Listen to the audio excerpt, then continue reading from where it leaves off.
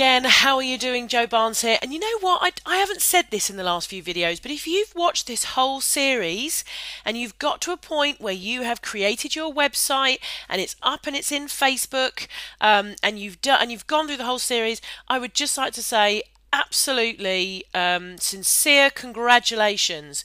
Good for you for sticking with the whole series and actually making something happen. So congratulations, you should feel very, very proud of yourself. So look, this video is because I've had lots of questions from people who love using the iframes theme, but who are saying, well, look, Joe, I've got a blog on that particular domain. How do I actually have both? Now, lots of people, one of the ways to do it is to simply purchase another domain. Okay, well, that's one way that you could basically go and purchase a completely brand new domain, and then you would need to put a separate installation of WordPress on that domain, and then just use that one for your iframe templates. That's one way of doing it. Another way of doing it is that when you go into Fantastico on your control panel, in here for instance, okay, and you set up and you go into your domain. So let me just show you. Let's go into Fantastico. And I'll just show you this way of doing it. You can go in here and you can basically set up WordPress just like we did it in the very first couple of videos. Click on WordPress. Okay, go new installation. Excuse me, I'm just going to have a little cough. Okay, I just took that cough out of the video because I didn't want to offend your ears. And then if we go down to our domain that we've already installed it on, so if we grab create a website on Facebook, then we can create a directory within that. So let's say we wanted to call it iframe. Yeah, that's our directory, and then we could create our username and our password and everything else down here that we would want to put on there, and then install WordPress. Okay, so that's a separate installation of WordPress, and basically what it's doing is it's now creating the WordPress installation within create a website on facebook.com/iframe. Okay, so all of your URLs for your posts and everything would be create a website on facebook.com/iframe/ whatever your post was. So let's say, for instance, if we go back here over to pages and we went into page 2, for instance, and at the moment it's create a website on facebook.com/page-2-4. That would be create a website on facebook.com/iframes/. Yeah, so doing an installation on your on exactly the same domain but creating a brand new directory is one way of doing it. Okay, so let's go back to control panel because I would also like to show you another way of doing it, and either way is good enough. It's entirely up to you what you want to do. This way is called a subdomain.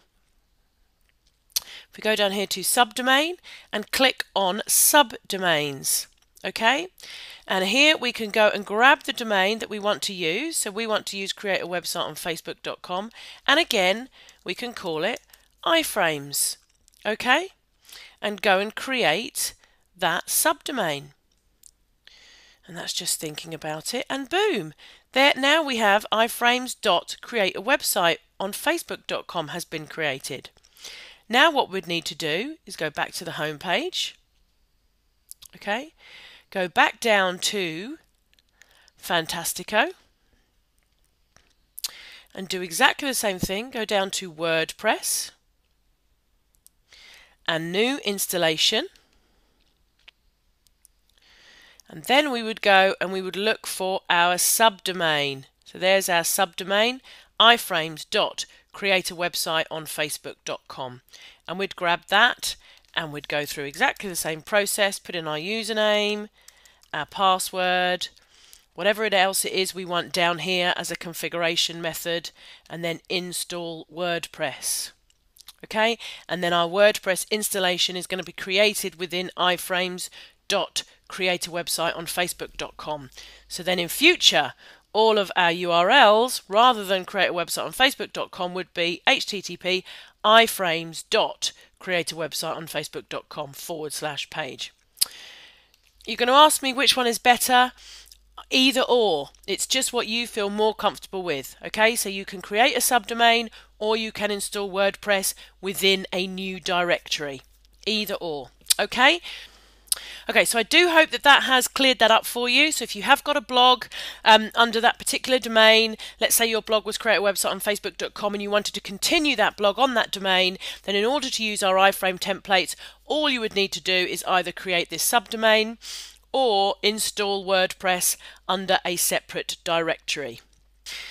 So guys, that's it.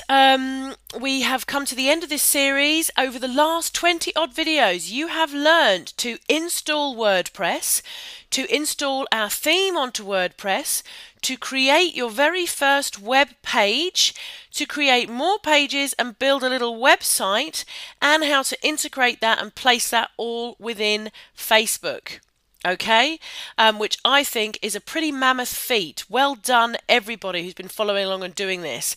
And you've also learned how to create opt-in forms and how to use autoresponders as well. So it's been quite an exciting video series. I do hope that you've enjoyed watching it as much as I have enjoyed making it.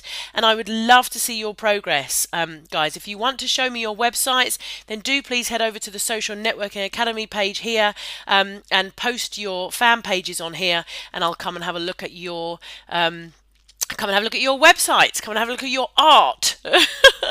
In the meantime, guys, do look out for the Social Networking Academy TV updates, keeping you totally up to date with everything that's happening in social media, and also for our weekly Social Power newsletter with lots of hints, tips, tricks, technical stuff, marketing, all of that kind of thing, all to do with using the power of social media to help you grow your business online. So thank you very much for your time. Congratulations if you have a website live on Facebook, and I look forward to speaking with you very, very soon. Thanks, guys. You take care. Bye-bye.